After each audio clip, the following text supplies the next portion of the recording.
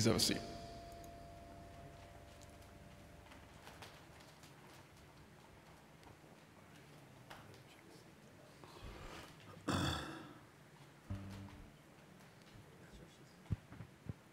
I love a song that reminds me of the majesty of God and of Jesus. And with things going on in our world right now, with floods and fires and what have you, we need a God who reigns and reigns forever, and that's what we have. I'm sure that some of you have family or friends in California or Southern California, so I know you have concerns. So today, as we pray and as we speak to the Lord, let's all remember each other in prayer. Bow your heads with me for a moment, please. God, you reign forever. You are the same yesterday, today, forever. You're here in floods and fires and war and peace, Lord. You're here in our churches, on the streets where many have no place to go, and you are God. Thank you. Thank you for your presence. Thank you for being there. I pray that this morning we'll remember how fortunate we are that you can speak to us through so many things, so many ways. I pray, Lord, that we'll listen, that we will hear, that we will pray, that we will not give up hope, and that we will know that God reigns forever. We ask this in your name, Lord Jesus. Amen.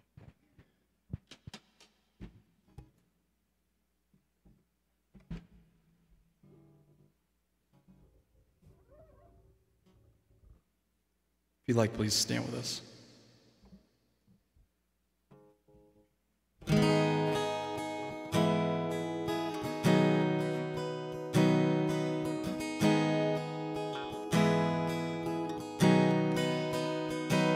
I believe in the sun. I believe in the risen one. I believe I overcome by the power of his blood. Amen. Amen. I'm alive because he lives. Amen. Amen. Let my song join the one that never ends, 'cause he lives.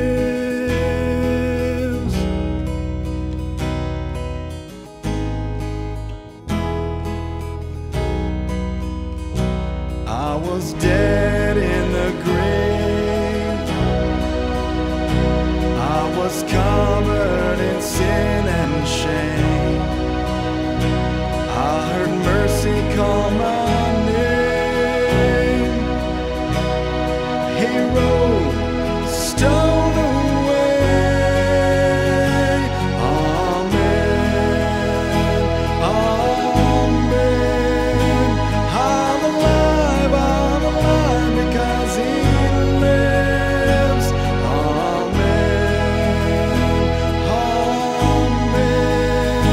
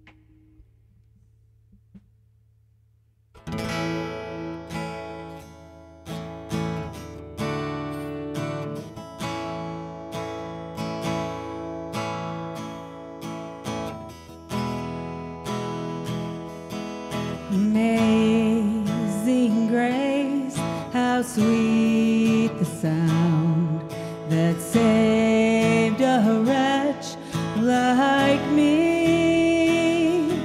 I once was lost, but now I'm found, was blind, but now I see. 'Twas grace that taught my heart to fear, and grace my fears relieve. How precious did that grace appear the hour I first believed. My chains are gone, I've been set free. My God, my Savior has ransomed me, and like a flood, His mercy reigns, unending love, amazing grace.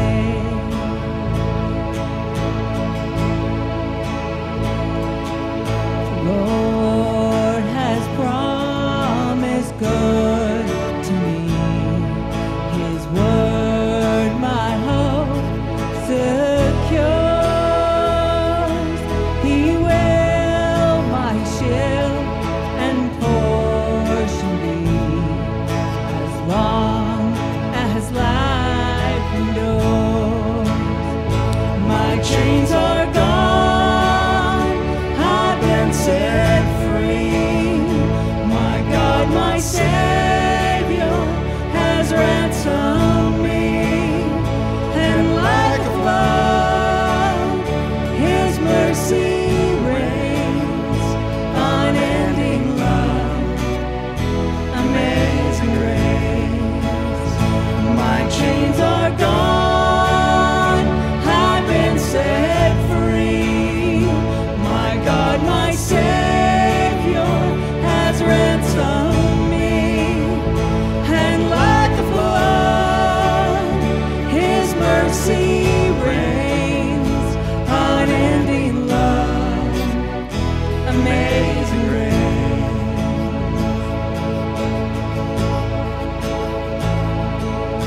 The earth shall soon dissolve like snow, the sun forbear to shine, but God who called me here below will be forever mine, will be forever mine.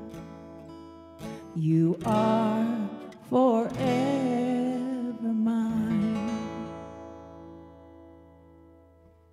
Please have a seat.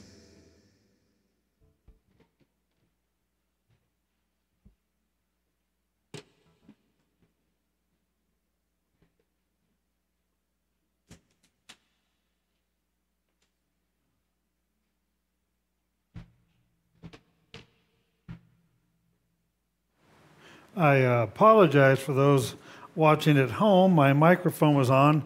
I couldn't find the online service, so we're back there trying to figure out if it's actually going live or not, and you're hearing me say things.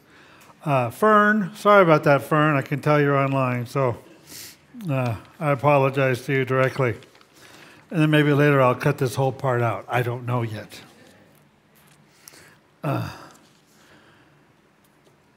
Today we take a little turn, and I have to admit I haven't been in this book a lot.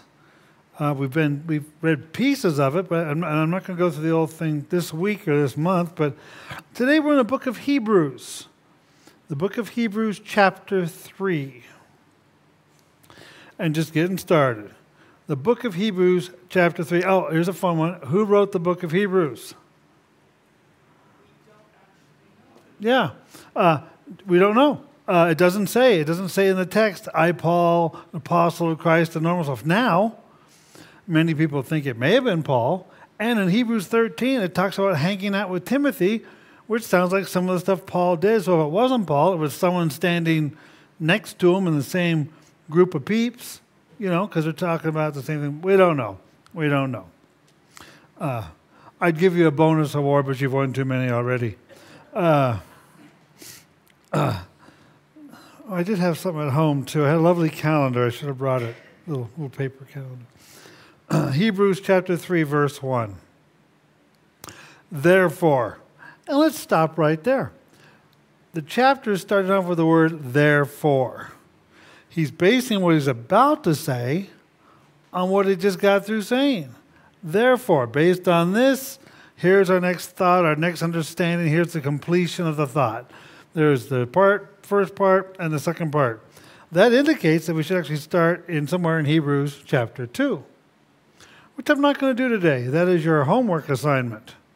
Why is he saying therefore? What is he talking about that he now makes this new point?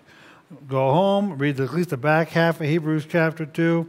We'll leave it like it's kind of a cliffhanger for you. Why did he say therefore? What is he talking about? I'll give you a hint. He's talking about Jesus.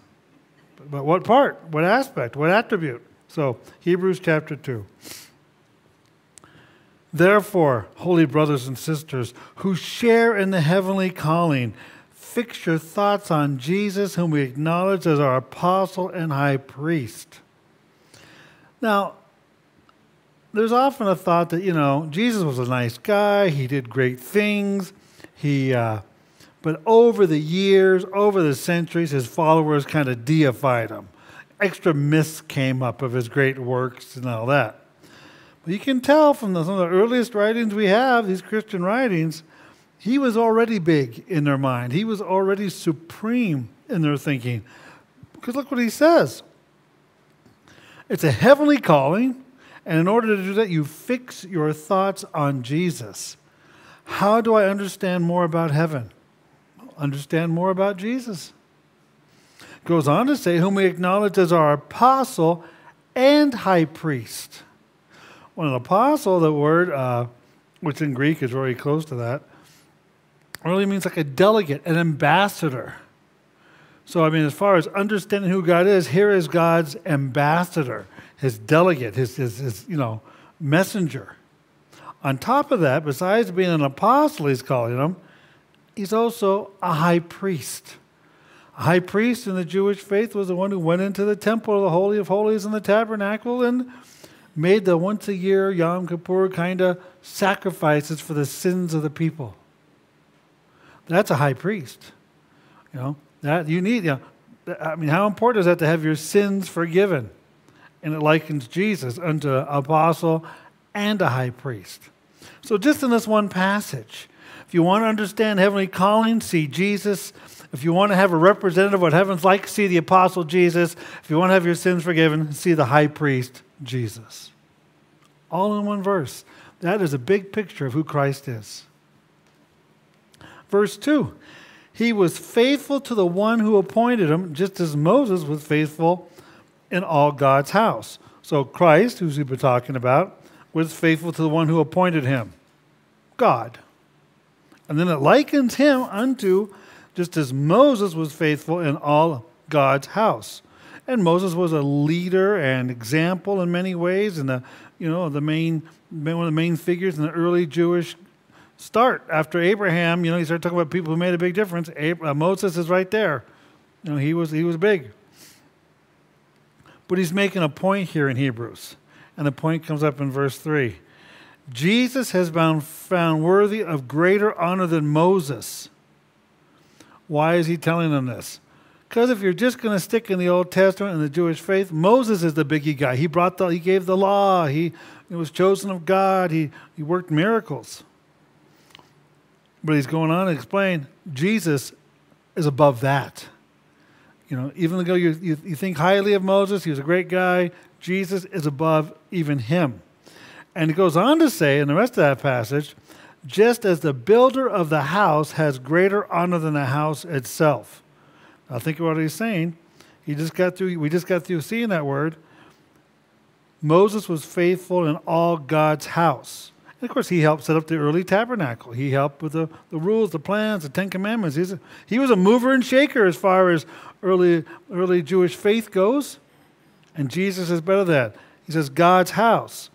Well, now he's saying Jesus is worthy of greater honor than Moses, just as the builder of a house is greater than the honor, has greater honor than the house itself. Well, if we put the analogy together, he's saying Moses worked in God's temple, but Jesus built the temple.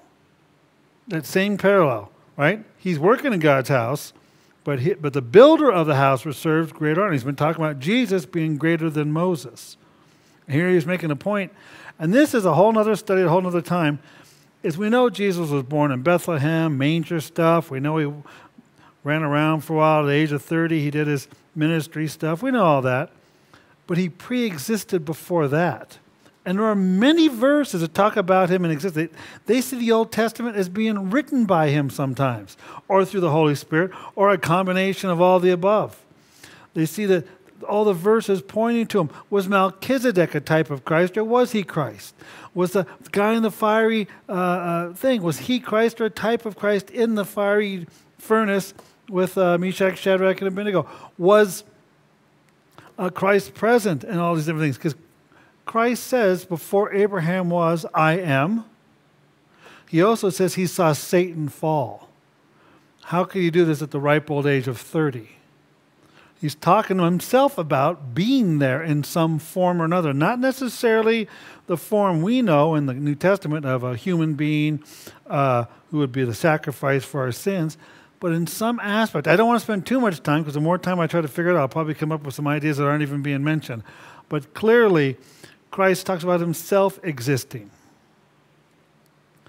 In fact, and it's a very good point. These aren't antiquated just because they're out of an old Bible.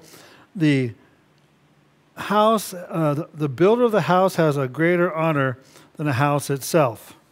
Does anybody know who Frank Lloyd Wright is?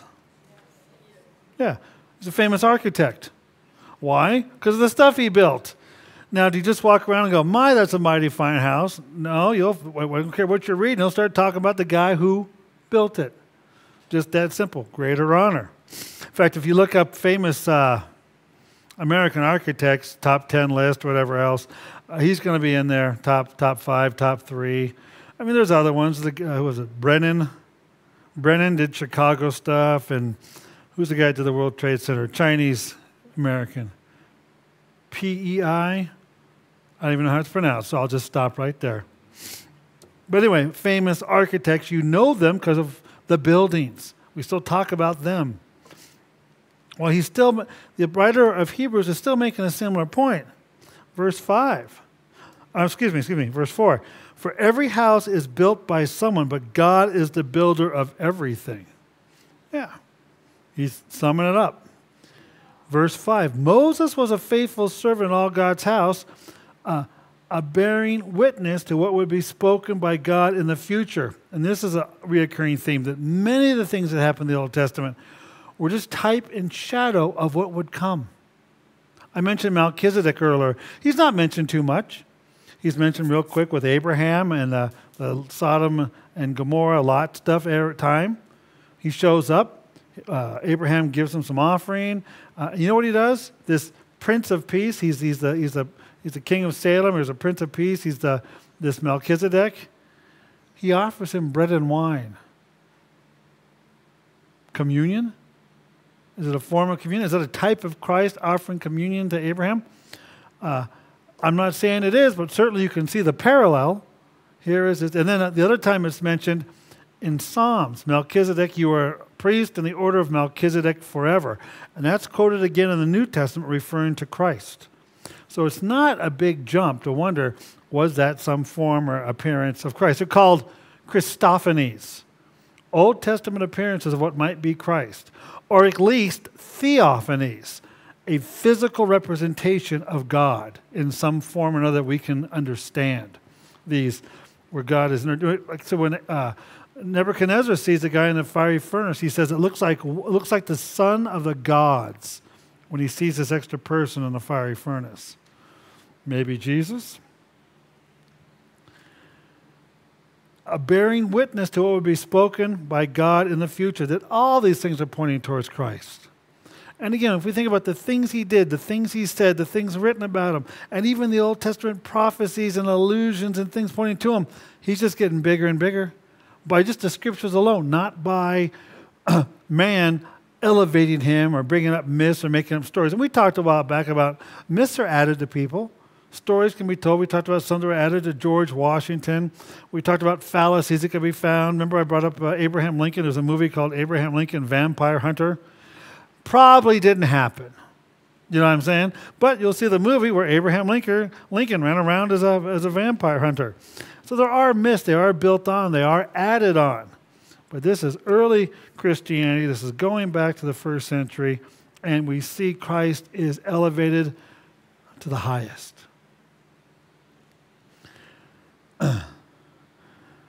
Verse 6.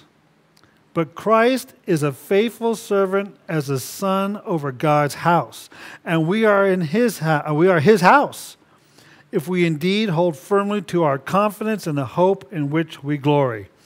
So, Christ is a faithful servant over God's house, and guess what? We are in this house. We are part of God. In fact, I told you before, those verses about we're the temple of the Holy Spirit. Well, that's what it means. People, I said, often use that in other forms.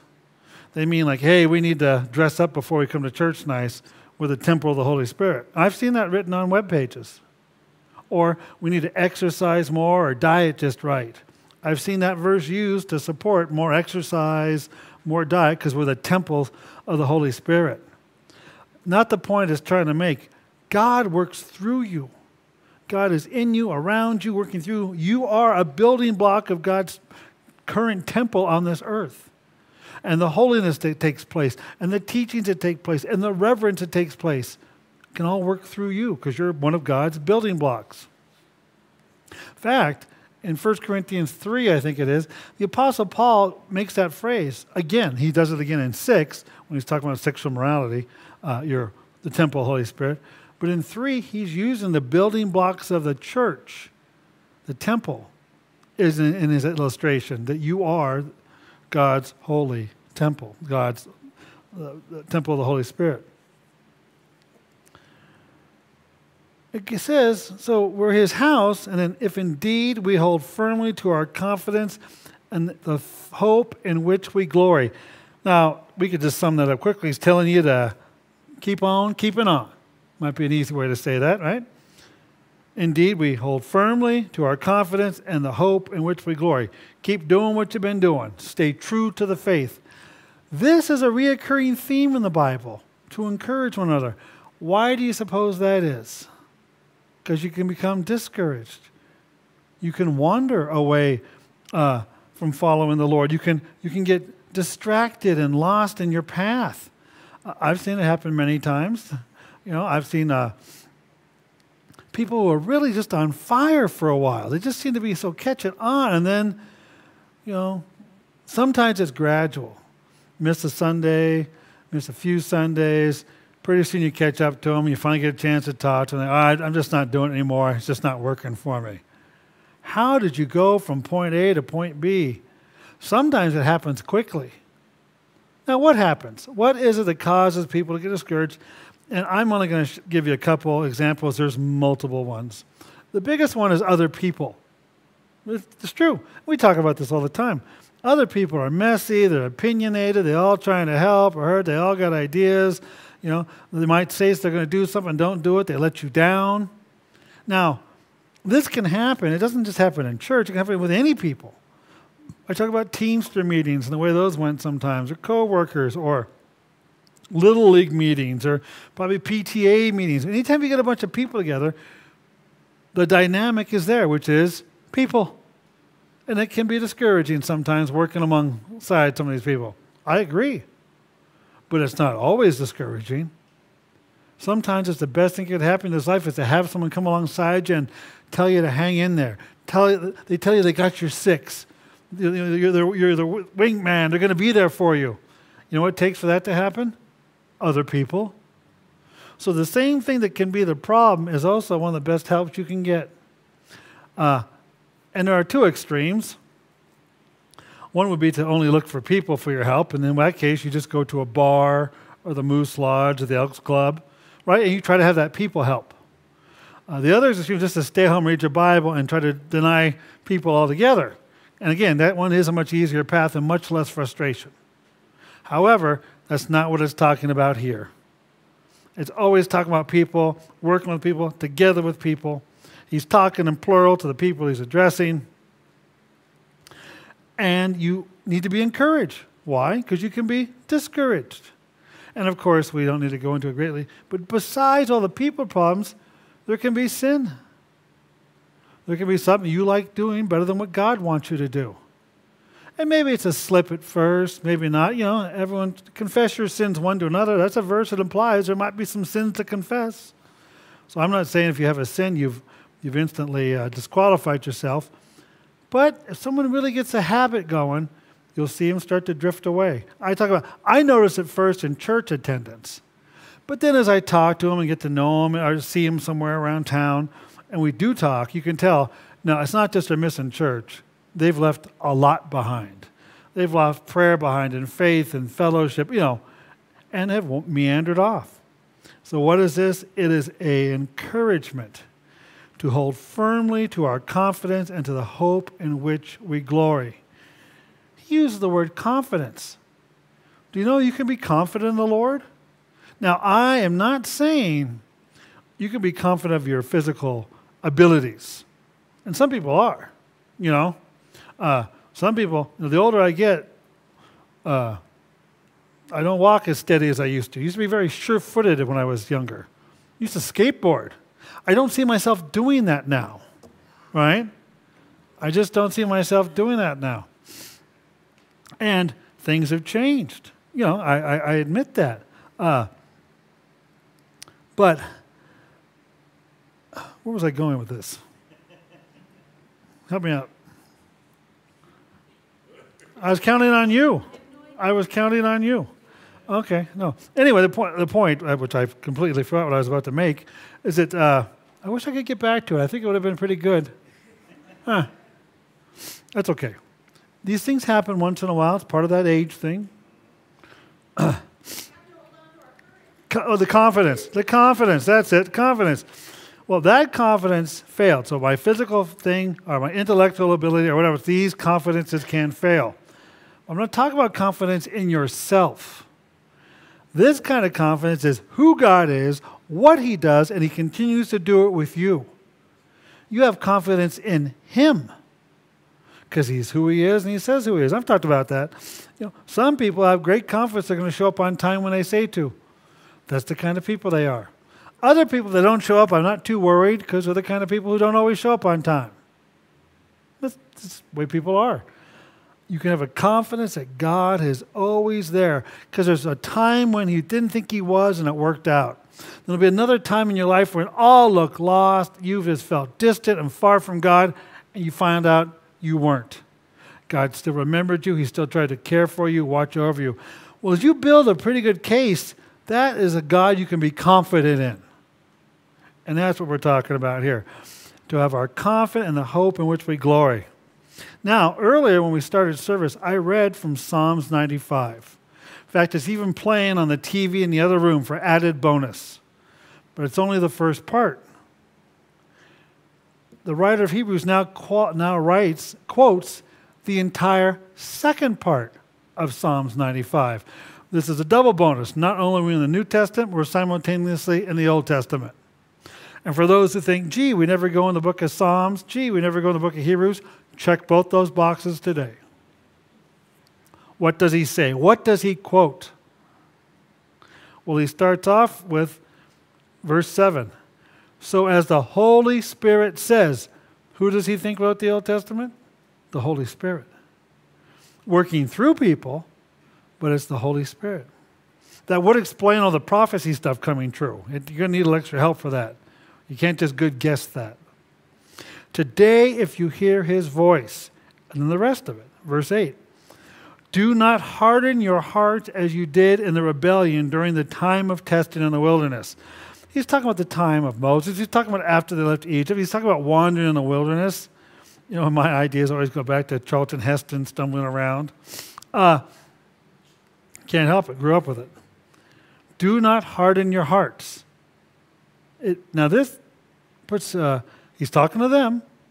Your hearts can be hardened, and you can do something to, I guess, to encourage it or decrease it based on this. Otherwise, there's no point in him telling you not to do it. Apparently, you have some ability to stop your heart from being hardened or to encourage them to stay soft with, for the Lord. And then it says, as you did in rebellion. He's not saying they were there in the desert those centuries before, century and a half before. He's saying the people, their ancestors, they're famous for this kind of thing. They've done it before. It's written in the scriptures. Think about that. They saw the plagues. They saw the Passover. They saw the sea part. They saw all these things. And it wasn't too long before they made a golden calf and decided to worship it. But they saw these things. What happened? Their hearts got hard. They didn't wait for God. They didn't see they didn't put all the pieces together. They said, and they were there. Well, if you took care of us there and you took care of us there, chances are he'll take care of us here. No, Moses has been gone a long time. We need to do something. Let's make a golden calf is the plan they came up with. During a time of testing in the wilderness, verse 9, where your ancestors tested and tried me, though for 40 years they saw what I did. God now, quoting God, from Psalms, making the same point. They saw what I did, and it didn't work. They didn't remember it. They didn't put the pieces together. They didn't have any confidence because they kept running astray everywhere. Anytime there was a new problem, a new this, a new that, well, we need to do something else, a new God, a new cure, a new this. 40 years went by. Then verse 10, he explains, that is why I was angry with that generation. I said, their hearts are always going astray, and they have not known my ways. Verse 11, so I declared an oath in my anger, they shall never enter my rest. Quoting from Psalms 95, talking about the time in the wilderness. Their hearts are always, verse 10, their hearts are always going astray, and they have not known my ways. Well, I turn on the TV. It doesn't take too long before I see the next crime, the next shooting, the next this, the next that. And clearly, hearts have gone astray, and they have not known my ways. And then I see anti-religious Christian protests and anti-religious videos online and people ridiculing and making fun and all these different things. Clearly, we live in a time where hearts have gone astray and they do not know his ways. Bible verses just as true now as they were back then. And then, what happened then? So I declared an oath in my anger, they shall never enter my rest. They will never enter the promised land is the most obvious thing he's talking about in the most literal sense. And many didn't. Do you know how many people, the original, made it into the promised land? 2. I knew you'd know that. And Moses did get to see it from afar on top of a mountain. He did get to see the promised land. Out of the entire generation that came out of, all the people that came out of Egypt, they all died in the desert over those 40 years besides 2. That's judgment. Why does he say this? Verse 12. See to it, brothers and sisters, that none of you has a sinful, unbelieving heart that turns away from the living God. So not only can you help yourself by not having a hardened heart, here we can help each other. We can help each other. See to it, brothers and sisters, that none of you has a sinful, unbelieving heart that turns away from the living God. The 2 easiest ways to do that are with your words and your deeds. You can encourage someone verbally. You can encourage someone by the way you treat them, how you interact with them, if you make time for them. Think about that. Time. Very hard to do nowadays. We've got so much to do. Well, we have all these appliances which are supposed to save us time. All these transportation devices which are supposed to save us time. In fact, there's so many things on my cell phone which are supposed to help me save me, like a calendar and a calculator and a date planner and an alarm clock and all these things which would have took time to all right here at my fingertips. and we don't have time for one another. I think of the classic argument, I'm not talking about you, where a husband and wife argue. You don't love me. And the reply is, yes, I do. If you did, you would spend time with me. I heard that more than once over the years from not necessarily you, but from other couples I've worked with over time. So what can you do to help someone? Spend time with them. And you got words that'll help. Hang in there. Be strong. I'll come pick you up for church next week. Are you in a Bible study? I'll bring you to one. Do you know why I bring these things up a lot? It's not just to build a church. These things actually help. Many people, including those in the room today, find that reading their Bibles and going to church and focusing on God help. They experience God. Now remember, it's not just about experiencing God in intellectually speaking. There is a whole emotional, spiritual thing. I'm not trying to leave that part out. But you can experience that you can do alone. That you can do by the lake. I get that. But you can't do it all that way. And you certainly can't be encouraged by others if you're sitting by yourself praying somewhere. Should you sit by yourself and pray? Of course. But should that be all you're doing? No. So you can encourage, right? See to it, brothers and sisters, that none of you has a sinful, unbelieving heart that turns away to God. Be encouraging another one daily, verse 12. So long as it's called today, so that none of you may be hardened by sin's deceitfulness. I told you, regular life frustrations can take you down, but this one's talking about sin taking you down. And think about that. Just in the last bit of news I've seen online and such, I've seen fires in places I thought were tropical paradises. And as recently as this morning, floods in places we call deserts. How is this so? All these things going on and more, and highway troubles and things. But all those things can wear you down. But this one here, hardened by sin's deceitfulness. You're not just hardened by sin, it's fooling you. It's making you think that this path is okay, or you're on this path and everyone else does it. You might as well too. Or it's not going to have a big effect on you. Everybody does it a little bit. It says it's deceitful. It's deceitful. What's that famous one? Sin will take you farther than you wanted to go, cost you more than you ever wanted, and there's a third part to it. No, it was just the application. I should have wrote it down. There's just the application of the different things sin will do. You know, it seems so harmless at first, just a little something. You can justify it. But one leads to another, leads to another. It grows and grows and grows. And eventually it fools you, and your heart becomes hardened. And if we go back up, not a good place to be according to God. Verse 14. We have come to share in Christ, if we indeed hold to our original convictions firmly to the very end. Verse 15. As it has just been said, he says it again. Today, if you've heard his voice, do not harden your hearts as you did in the rebellion. He's reminding them again. He's quoting Psalm 95 again. In fact, you know what he quotes a lot in Hebrews chapter 4? Psalms 95. He's not done yet. He's not done. He or she. He's not done. Today, if you hear his voice, how do you hear his voice? All those things I've just told you about. In fact, if you're not even sure, you could get together with other Christians. Well, how do you know his voice? And many of us will say, well, it's not an easy thing. I mean, usually you can get better with practice, much like anything in life. You know, how do you know when someone loves you? When you're a teenager, that's a big question. How do you know if you love anybody or if you're in love? When you're a young person, that's a big question. But over time, you get a feeling. You got a pretty good idea if someone loves you or not. You know, it's not a mystery anymore, or if you love someone. Well, you hear his voice. How do you hear his voice? Well, clearly, a good sermon may have a couple points in it. Reading the scriptures could have a couple points in it. I told you, I've always been interested, to me, when there's coincidences beyond coincidence. Now, don't get me wrong, if I saw a faith healing, that'd be pretty impressive. You know, someone grew a limb back, like in the Old Testament or whatever. I mean, that would be pretty impressive. I'd remember that. But to me, a lot of times it's coincidence beyond coincidence to where it ain't coincidence no more. Like I didn't think I could do this and God came through, and I didn't do this. Or someone called and said something. Someone else called and said the same verse.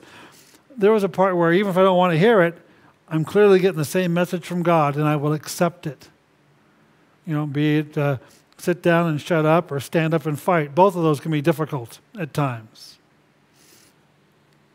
You can hear his voice unless your heart is hardened. And he makes this point and finishes up, verse 16. Who were they who heard and rebelled? I mean, who were these people? He answers it. Were they not all those whom Moses led out of Egypt? They were the chosen. They had seen it all. They're the ones who heard, but they rebelled. Verse 17. And with whom he was angry for 40 years. Was it not with those who sinned, whose bodies perished in the wilderness? Verse 18. And to whom did God swear that they would never enter his and to whom did God swear that they would never enter his rest, if not to those who disobeyed? Now, what point is he making now? It's very clear. You're not going to enter God's rest with disobeying him. You have to obey him. Many of us Christians talk about a frustration with God in our earlier walk, a tension. We want to walk with God, but we kind of want to do what we want to do. I told you in mine, there was a thing where I thought, if this Bible is real, I should do it. And then I would think, if I start doing this, everyone's going to think I think it's real. I was kind of left in this conundrum for a while, a month or two as I remember. What am I going to do about this? Well, many Christians call it you surrender. You give up fighting because you're fighting against God and you're not going to win.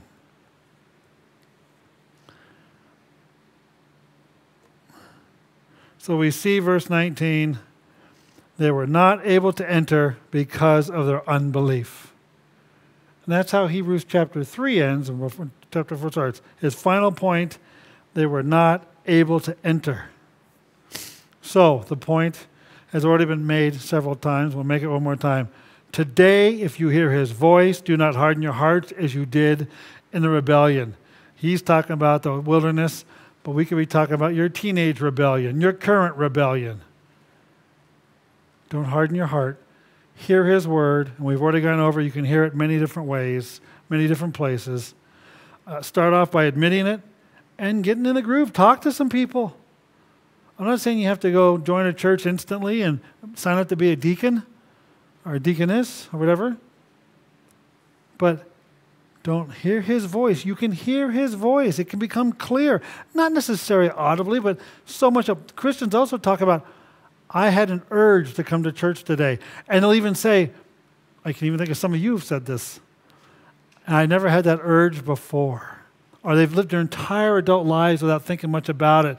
And they went, and another person said, something clicked. I'm quoting a few different people in the room now, their stories. Something clicked. I needed to go to church. I just overwhelmed. God's talking to you, and you obey. You can hear him today. Let us pray.